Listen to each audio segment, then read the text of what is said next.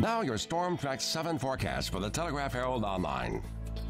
I'm Chief Meteorologist Mark Schnackenberg. Temperatures tonight only drop down into the 40s compared to the 20s we had last night. Clouds will be on the increase here after midnight. South wind around 10 to 15 miles an hour.